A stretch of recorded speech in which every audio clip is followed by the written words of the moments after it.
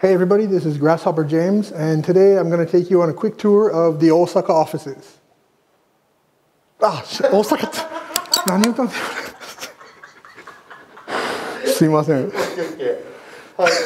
What the? Hey everyone, this is Grasshopper James, and today I'm going to take you on a little tour of the Grasshopper manufacturer offices here in Tokyo.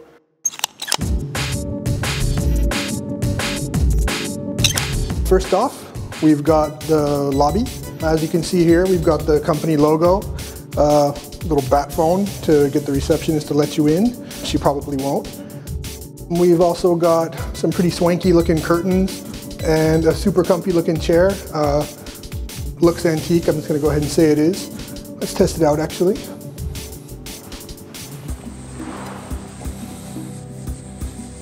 Yep. It's a regular ass chair. All right, let's see what we've got inside now.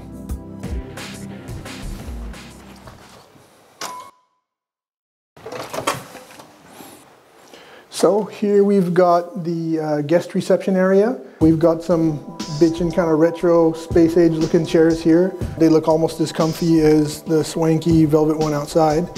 Also up here on the wall, these are actually 3 different parts of a grasshopper. Here we've got the grasshopper's eyes, ears, and this one is the grasshopper's brain. And on this side here, we've got the guest meeting room. As you can see on the glass here, we've got a bunch of the different logos, titles, most of the Grasshopper manufacturer games from the past 25 years. All right, so over here, we've got, again, the guest meeting room. This room is named Minami Asagaya, which is a part of Tokyo. Actually, each and every one of the different meeting rooms we have here in the offices have their own individual name, and each one is named after a part of Tokyo in which Grasshopper manufacturer previously had their headquarters. So let's check out what we've got in here.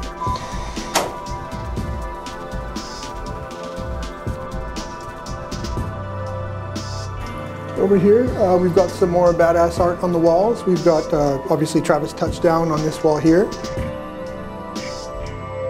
And on the opposite wall, we've got some Killer 7 art. One of the fun things about working here at Grasshopper is Suda tends to bring a lot of his toys into work and leave them in some kind of random places sometimes.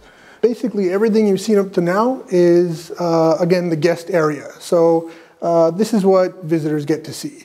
Everything that we're going to see from now on, this is where the more confidential stuff goes on. And normally trying to get through this door will probably get you a headshot. But I'm going to give you a special little tour just because I can. All right, so this is the staff-only area. This is basically where all the magic happens. One of the first things you're going to notice when you walk in here is the big-ass Batman mural we've got on the opposite wall here. It's certainly quite a piece of art, and I like to stare at it for at least 2 or 3 hours every time I come into the office. And the next thing we've got is a handful of posters from some of the titles that Grasshopper has worked on, again, over the past quarter century. And then on this side of the wall, on the glass, you can see 3 of our sort of mini mascots. This is Gra and Sue and Hopper. Again, this is one of the staff-only meeting rooms, so normal visitors don't really get to see this part of the office. This one is also named after a former Grasshopper manufacturer headquarters location, Shinko-enji. So let's see what's inside.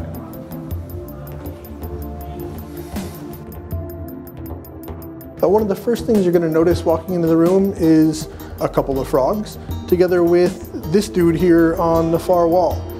This is Shin Hopperman, who is one of our original characters and one of the more main Grasshopper manufacturer mascots.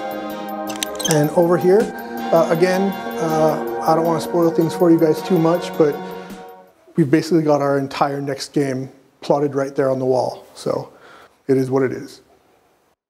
Next up, we've got another meeting room. This is the Jimbocho room. Let's see what we've got in here. For the Jimbocho meeting room, we've got this mural of the silver case.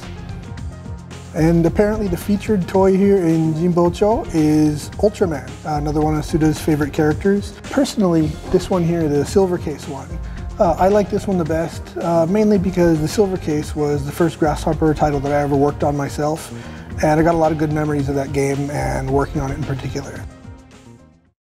Next up over here, we've got a sort of free space that everyone can come and just sort of chill in, eat lunch in, play games, test games, all kinds of stuff is possible here.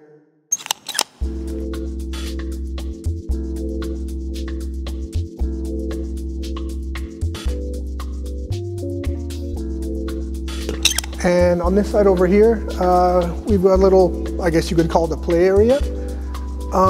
Here we've got just a bunch of stuff that Suda has picked up over the years. As you can see, Ultraman, pro wrestling, a wide variety of video games, Batman here, just some really cool stuff that's just kind of lying around that I'm pretty sure we'd get fired for touching.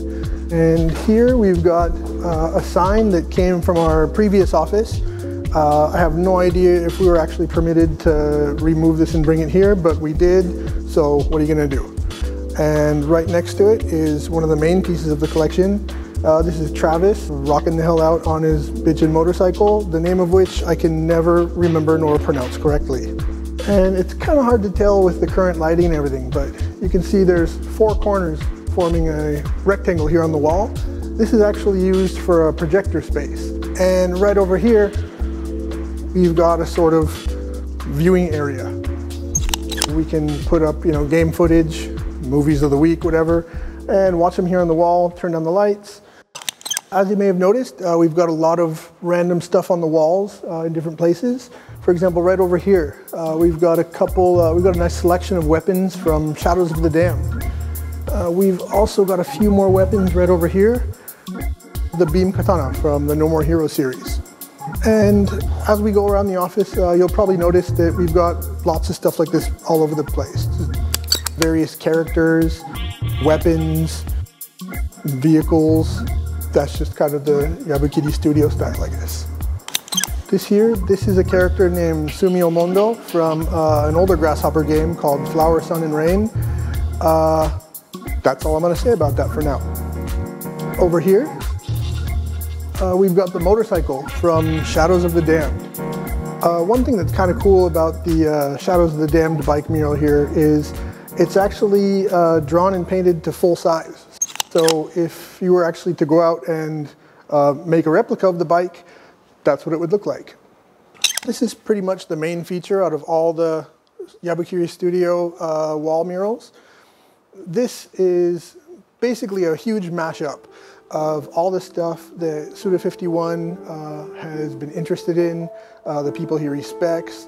Basically, it's the stuff that he thinks is really cool. We've got a tiger. We've got the baseball player Sadaharu Grasshopper, swords, violence, action. I mean, this mural pretty much has it all.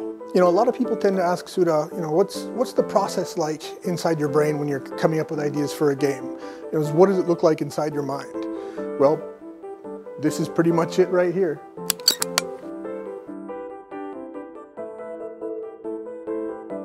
So that was most of Yabukiri Studio.